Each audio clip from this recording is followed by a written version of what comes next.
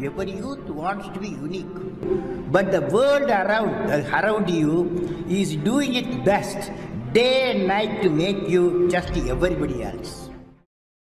One, go. मैं doctor Ramesh Kumar, medical officer of health, new Delhi municipal council, मैं पद पे आसीन हूँ। मेरा मेन फंक्शन है स्वच्छता का। जैसे आपको पता होगा, जब म्युनिसिपैलिटी बनी ब्रिटिश टाइम में, तो उनका मेन फंक्शन था कि जितना सारा कूड़ा करकट जो इन्होंने कंस्ट्रक्शन करी है उसको हटाने का। तो आज की डेट में सैनिटेशन और स्वच्छता is one of the obligatory function of any municipalities.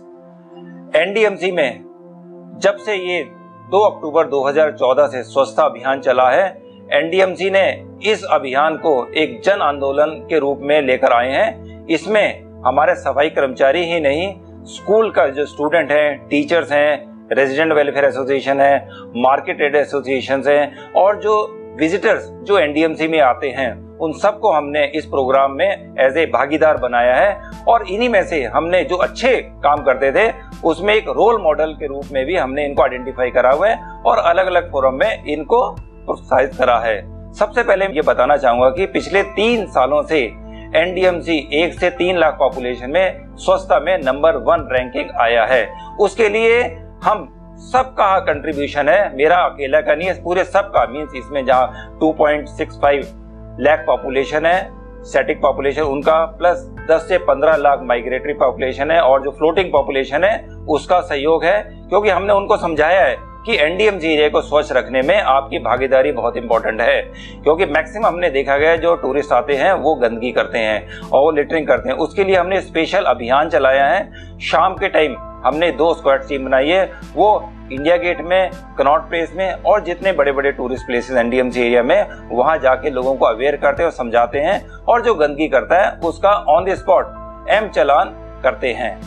अब जहां तक नो प्लास्टिक मूवमेंट की बारी आई है, नो प्लास्टिक मूवमेंट में एनडीएमसी ने 11 सितंबर से 2 अक्टूबर तक अप्रोक्सीमेटली 5 से 10 मीट्रिक टन इकट्ठा कर लिया है। क्योंकि आपको ये अमाउंट बाकी लोकल म्युनिसिपैलिटी से बहुत कम लगता है, क्योंकि इस मुहिम में हम पहले से ही इसमें लगे हुए हैं, और ये सप्लीमेंट्री बात कर सकते हो। अभी हमने नई स्कीम स्टार्ट करी, इनोवेटिव स्कीम सक्षम। इसमें हमने 4 लेडीज के हार्ट बनाए हैं, जहां वो कपड़ा लाओ और थैला बना के देंगी। इसमें एक स्कीम और हमने की, प्लास्टिक लाओ थैला पाओ। इस तरह की नई इनोवेटिव स्कीम्स हमने शुरू करी हैं। एनडीएमसी और जो प्राइवेट स्कूलों में हमने ये इंश्योर करा है कि उनके बच्चे प्लास्टिक की अपने अपने घर से थैलियां लाएं, और प्लास्टिक की और जो discarded material single use plastic लेकर आएं, और 200 अगर ग्राम वो लाते हैं तो उनको हम एक झोला देंगे।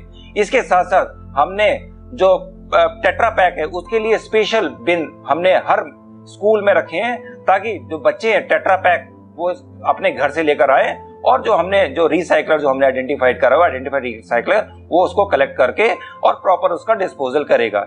इसके साथ साथ एनडीएमसी ने और एक मुहिम छोड़ी हुई है, जो हमारे 36 ऑटो टेपर ट्रक्स हैं, उसमें हमने ऑडियो क्लिपिंग से लोगों को अवेयर कर रहे हैं कि भाई जो ये प्लास्टिक का थैला लेकर आपको चलना है, आप एक प्लास्टिक का मोबाइल जब साथ लेकर चल सकते हो, तो हाथ में एक थैला भी लेकर चल सकते हैं। जब हम थैला लेकर चलेंगे तो हमारी जो हमने नो प्लास्टिक की मुहिम चली उसमें एक बहुत बल मिलेगा। हमने अभी तक कम से कम अब करीब 50-60 हजार कॉटन का थैला प्लास्टिक की जगह डिस्ट्रीब्यूट करना शुरू कर दिया है। ये अभी स्कूलों में बच्चों के एग्जाम चल रहे थे। इसके बाद जब बच्चों के एग्जाम खत्म हो जाएंगे और जो दशहरे की छुट्टियां जब खत्म हो जाएगी, तो हमने पूरे स्कूल में एक मुहिम स्टार्ट करने है कि एनडीएमसी एरिया को प्लास्टिक मुक्त बनाना है। जैसे पहले गांधी जी ने एक नारा दिया था, अंग्रेजों भारत छोड़ो, हमने एक नारा दिया है, प्लास्टिक भारत छोड़ो। Thank you.